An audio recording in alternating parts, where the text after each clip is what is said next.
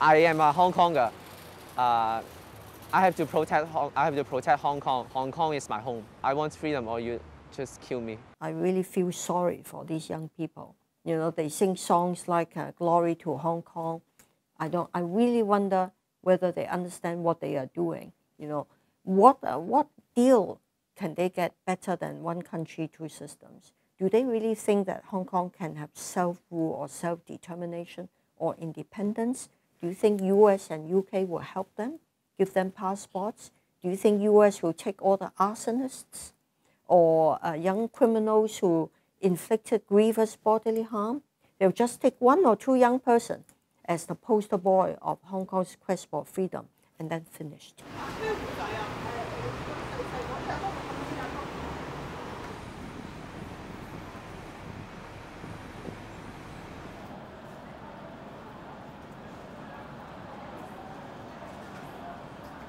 Everything started in early 2019 when Carrie Lam, the chief executive, without much warning or preparation to the public, came out and said, look, we have to reform this extradition treaty or ordinance and to open a floodgate that over the past 20-odd years, no previous chief executive had ever mentioned about. That is to allow Hong Kong sending criminals across the border to mainland China.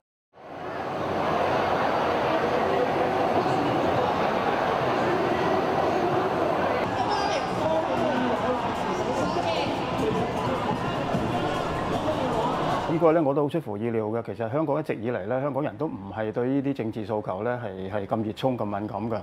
但竟然會有100萬人出嚟咧，即係我覺得係好意料之外。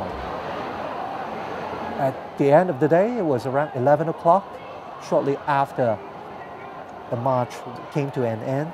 Carrie Lam issued a statement and said, I respect your voice, but I'll continue and soldier on because I've good support. So people were not happy and, in fact, very angry. It has become a typical pattern. Every protest that started as peaceful demonstration would quickly morph into road blockage. You know, on 9th June, after the large numbers of mass protesters, they went home, immediately a splinter group, a radical splinter group started blocking the roads, throwing bricks at LegCo. Now, these are criminal acts. And on 12th June, because we were supposed to resume second reading debates of the rendition bill, police estimated 40,000 surrounded this building, occupying, you know, the Tamar Park. They again blocked all the roads to this building. Some officials and policemen were blocked in their vehicles for 8 hours. I was prevented from coming to this building. It was at that juncture that the police start firing tear gas and bin bullets and rubber bullets, etc. That really upset people because no matter how much we do, still, it was disproportional from the part of the police. You shot at the Hong Kong people, albeit not real bullets, but still harmful enough. So people thought, hey, this is not right. We are simply demanding, we are not asking for anything extra. We're simply asking you to stop the bill. And you shot at us. So that laid the foundation for 2 million people marching on Sunday, 16th of June. And never forget, it was the day after Carrie Lam said she would suspend the bill. Double the size of people turned out. Why? We have to ask that question. It was because of police brutality that took place on the 12th of June and also the very arrogant attitude from the side of government. I still remember on the day, I was also on the street and police was nowhere to be seen. But Hong Kong people still managed to make it a peaceful demonstration.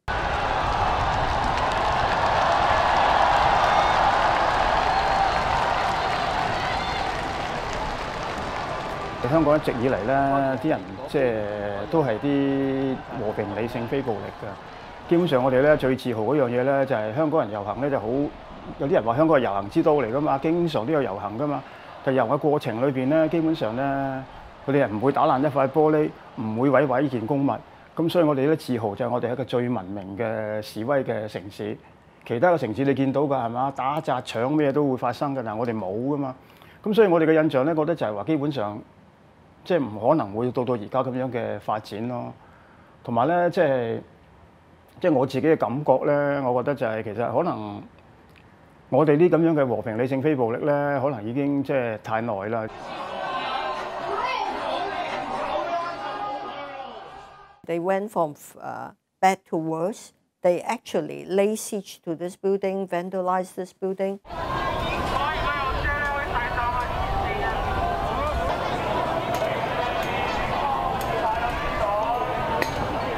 Well, my first gut reaction was, hang on, how can you, I mean, it's totally unexpected.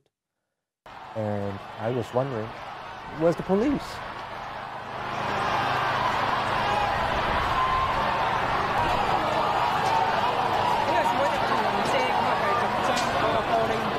I was shocked. It would not have been allowed in any territory. You know, I was disappointed that the police left Lechco because they thought they were outnumbered. They actually left Lechco.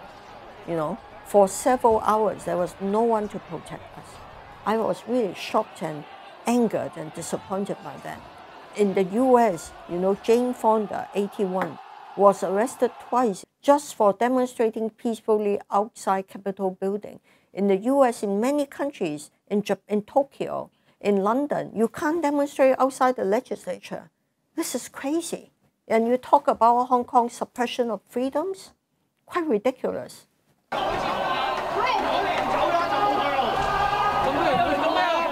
They sacked this building up to 4th floor. And we have 1 or 2 legislators actually leading them into the building, telling them where our properties, giving them advice on the physical layout so that the violent protesters could vandalize our building. 咁呢個畫面咧，我諗翻轉頭咧，即係對我自己都係一個好大嘅衝擊。即係我覺得咧，呢個都係一個分水嶺嚟㗎。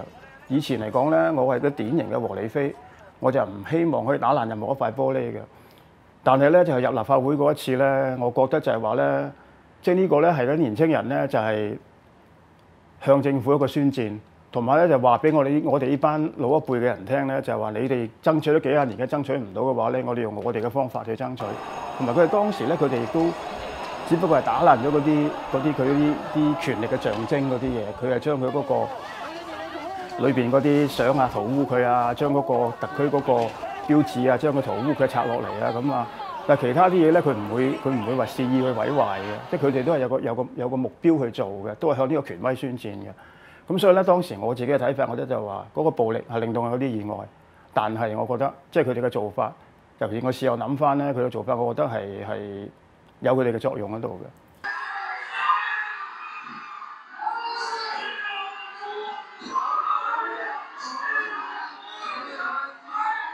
What's happening in Yunnan is the turning point of this movement. Think about it. Before the incident, you would simply say, okay, the police are not the good guys, but they were at most using excessive force against the people. They were at most taking the order to the fullest, and they were harming Hong Kong people. Yes, they were firing tear gas and all these different bullets, but they did not cross the line. We saw the inaction of the police. It was a scene that nobody would forget. Triad Society members going all the way to the train station, getting inside on the platform, and even into the train and start beating up people unselectively. I mean, only triads would do it against other groups of triads, but not against ordinary Hong Kong people. And never forget, the Hong Kong police force, no matter how loyal you are to the administration, you have one first and foremost duty. That is to protect the Hong Kong people. Of course, I heard complaints that the Yuen Long police station, lower their gates, I think there may be, I'm not sure, maybe a misjudgment on the part of the commander that they might be outnumbered. Because prior to that, there have been petrol bomb attacks on police stations. You have guns, right? You have guns. You can either shoot on top to let everyone know police is coming, right? In the reality, that two police turn back and go away because of dangerous. Because they think it is dangerous. It means that the doctors don't need to save the people because there are too many fires. It is dangerous. Or the firefighter don't need to put out the fire because there is too much fire. It is dangerous, right? A large number of our officers and their families have their personal data unlawfully collected and leaked, a practice known as doxing. They also suffer all sorts of harassment, including nuisance call, verbal intimidation, and even death threats. Some online comments incite others to commit crimes. They include making explosives, starting fires, using slingshots, petrol bombs, and other offensive weapons to damage police premises, to hurt and even murder police officers and their families.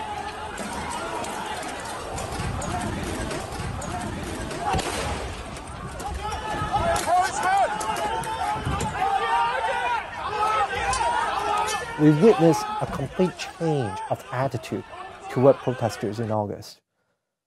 It was more unkind. It was more, they did not give you sufficient time to go. Before that, the police somewhat allowed protesters to leave and go. But in August, it somewhat became chase, arrest, beat up. And the beating up was way more than necessary. 即係大家都知㗎啦，所有啲武力對抗咧，一定係成正比例嘅。當你警方你提升你嘅啲警力嘅時候嘅話咧，咁我諗啲抗爭者佢冇可能企喺度任你打嘅，佢哋一定會提升佢哋嘅對抗力㗎啦。所以我覺得呢個咧，我哋完全係唔奇怪嘅。奇怪嘅就係話咧，即係個過程裏邊咧，啲抗爭者咧，佢哋係咁唔怕死啊！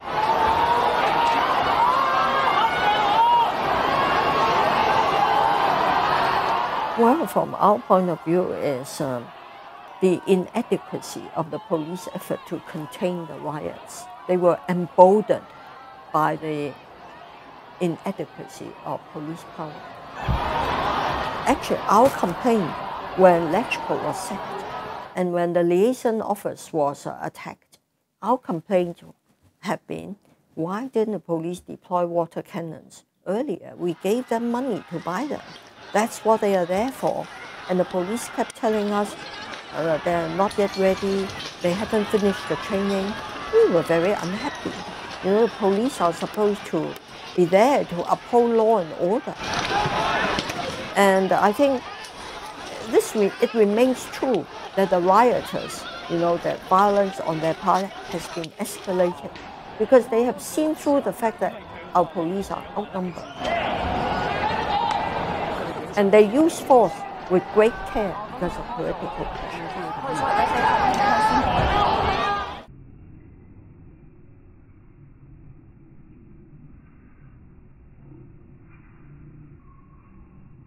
It was a strong piece of evidence that these police force treated Hong Kong people like their enemies. We cannot just take highly generalized accusations of, quote, police brutality at face value. If you have a complaint, the complaint must be substantiated by facts. For example, the girl whose eye was shot at Tsim Sha Tsui station, she has not been able to produce any concrete evidence that the projectile was from the police. In fact, the police obtained a warrant, to get the medical report. And I heard the victim apply for judicial review of the warrant. What is she worried about? Can't she go public? If there is hard evidence that she was hurt by a beanbag round or rubber bullet, she would have come out and cry foul.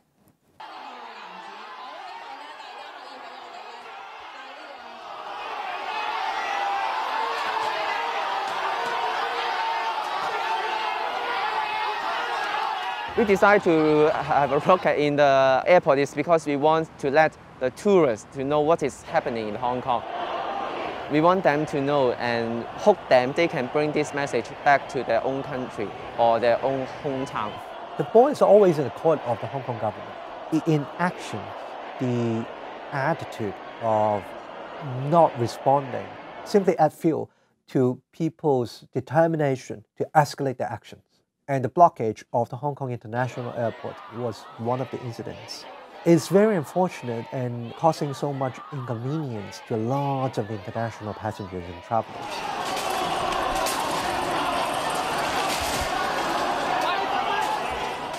The action they took to make their views heard is totally disproportionate. After the chief executive has said the bill had been postponed, that was in August. She hasn't said it will be withdrawn yet. But to press the demands, you shut down an airport. The method they've chosen to adopt to put pressure on government is totally disproportionate to their demands. Think of the damage to large numbers of people and the damage to Hong Kong's reputation by shutting down the airport for 2 days, and the harassment of the travelers has really gravely damaged our reputation.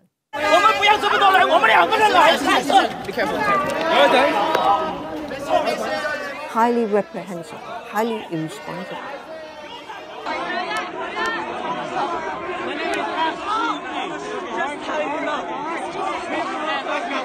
The anti-China character became increasingly clear. Even during the siege of the airport, remember, they sort of beat up people from the mainland. They were very hostile to people from the mainland. They actually beat up a mainland reporter.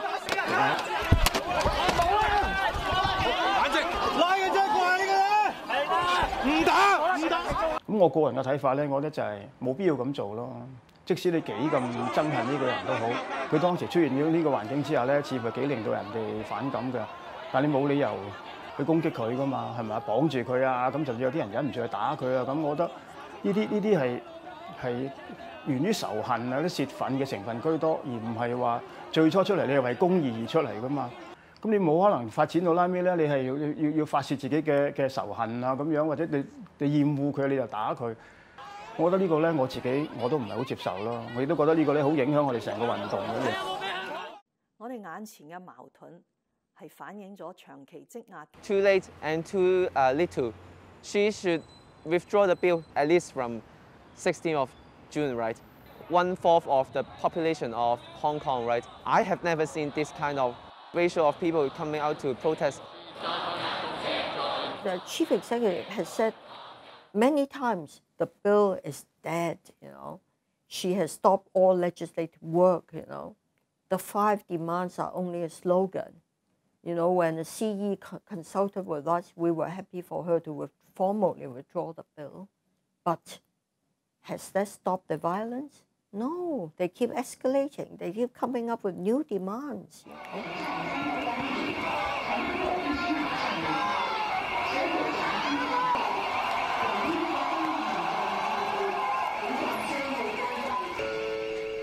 對港鐵嘅印象真係唔錯嘅。咁當日咧，我記得去到咧，咁我哋純粹咧就喺個元朗市度去行下，咁即係表達我哋嘅訴求啦。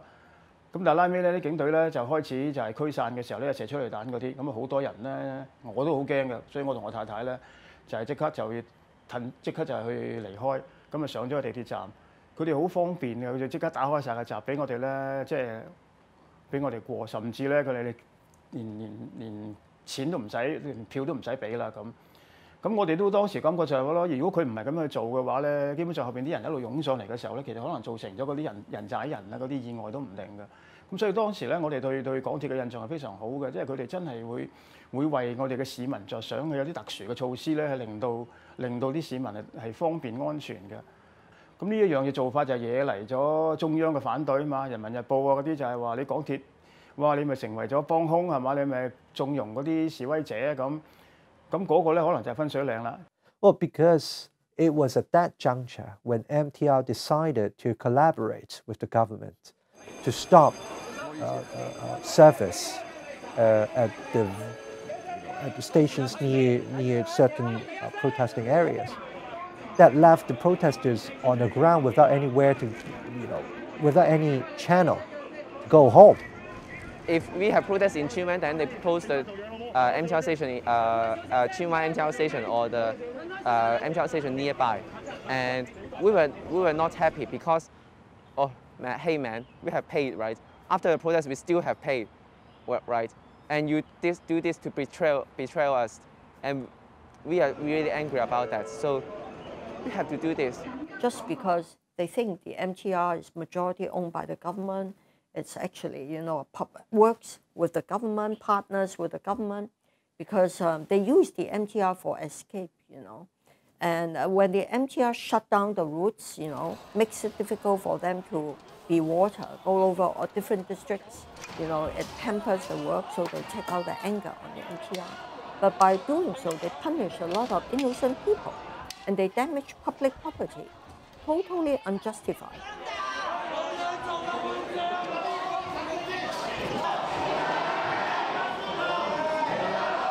如果你問我個人嘅睇法咧，我覺得就有點過激咯。因為到底咧，即係你經常咁樣做嘅話，你係對市民造成好大嘅不便。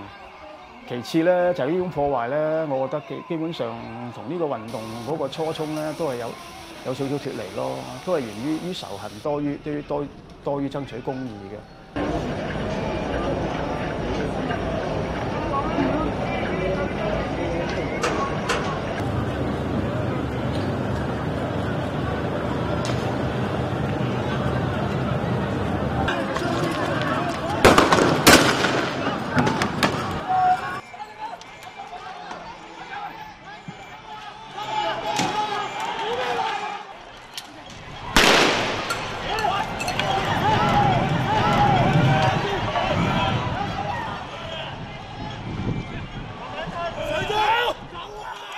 Escalation of the violence on National Day, where we are concerned, we were anticipating it because we know these protests not just about the extradition bill. During the October 1st, 2nd riots, of course, they were roaming across the city, trashing Bank of China, China Travel Service, and Maxim Caterers outlets just because someone related to the family spoke in Geneva against accusations of police brutality.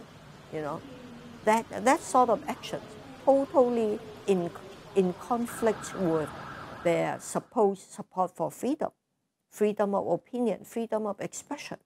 It takes away the moral high ground whatsoever in the protests.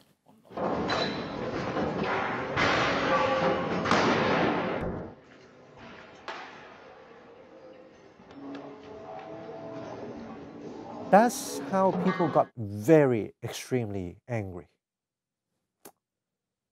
Again, the young man, at most, he was a protester. At most, he could be committing some crime. But did he deserve a shot right here in the chest, and which almost took his life? I think you should not just focus on a protester being shot. You should look at the whole sequence. They were attacking a policeman. The policeman was outnumbered and was being attacked rather savagely, and another policeman had to help them. I think the police fired live rounds on all occasions, from what I've seen, totally in accordance with the instructions in the training manual to defend themselves and to protect other people's lives and to protect their weapons. So people shouldn't single out teenagers being shot as some sort of evidence of police brutality. 咁我自己嘅身份，我一個老師，咁我首先我會用一個老師嘅角度去思考咯，即係一個學生，佢有啲咁嘅中產家庭成長嘅一個學生，即係對佢哋嚟講咧，基本上咧呢啲咁嘅街頭抗爭行為咧，就基本上唔屬於佢哋噶嘛，佢冇需要咁做嘅，佢點解會走出嚟咧咁？咁我會思考呢個問題咯，亦都係正頭先我哋所講嘅，就係話呢一個係一場官逼民反嘅運動。世人無扣在彼此旁的遊行。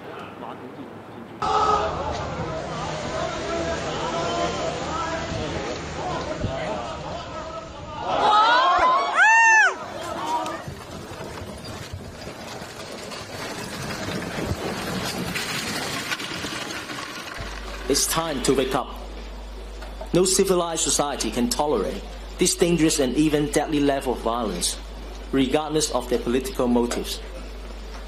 You cannot fight for freedom of speech by silencing people who disagree with you. You cannot fight for democracy by terrorizing the public to force others to support you.